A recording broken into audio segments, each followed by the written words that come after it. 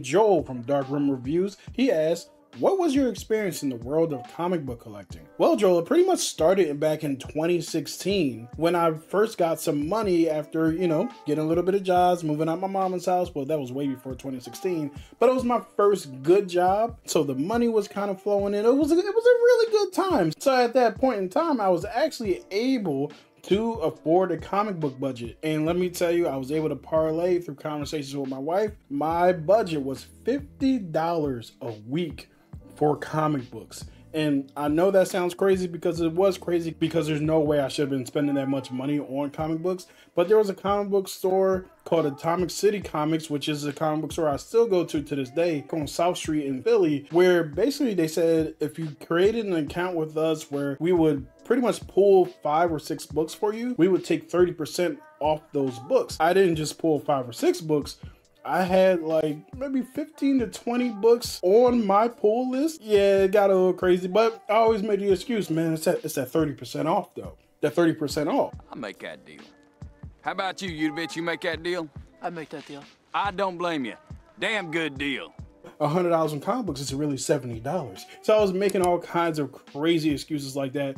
And that was around the same time actually, that DC had started their new Rebirth line, where they were releasing comic books at $2.99, I believe it was. I had the Batman run, I had the Green Arrow run.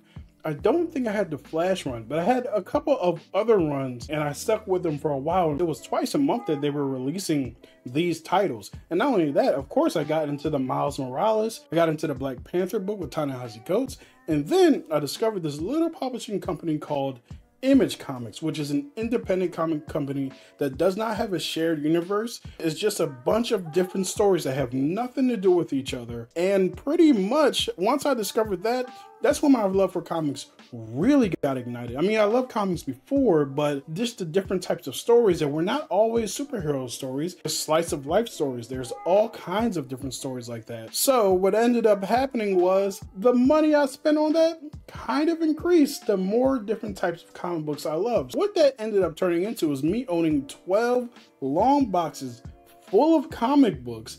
But after a while, the long boxes became kind of ugly. So I decided to forego just buying individual like floppy comics, which are the individual ones, and ended up investing more of my money into trade paperbacks. For those of you who don't know, trade paperbacks are essentially one set of comic books, right? So you would buy like an individual comic and it would come in something like, something like this, as an individual comic, or you can purchase a trade paperback, which has, I think this one has like 5 or 6 issues in it. So it's 5 or 6 issues in it at one time for, let's see, how much is this one? $14.99, which is much cheaper than buying 5 or 6 issues at the cost of $3.99, which is the typical cost. The $2.99 for a book every 2 weeks, which DC was doing, is abnormal basically. Even with that, $2.99 twice a month for one trade paperback's worth of comics. We said it was what, 6 or 7? We'll round up the $2.99 to 3, multiply that by 2, you got 6.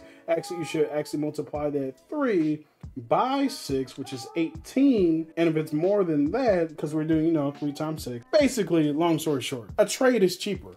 But what I did to make a trade even cheaper, I went to the bargain bin in the comic book stores. I used to go to different comic book stores and look for the trades on sale bin, and that's where I got most of my comics. Truth be told, most of my trade paperback collection, which is 1,183 trades, came from bargain bin shopping. And I also found a great store called Second and Charles, which is in Delaware. I believe there's another one in Jersey as well, where they would sell trades for anywhere from like $2.50 all the way up to $7.50 on eBay. I once purchased volumes 1 through I believe 23 of The Walking Dead by Robert Kirkman for $100. The Walking Dead comics are probably somewhere between $14.99 to $16.99. You multiply that by 23 $14.99 to $16.99 trades compared to it just being $100.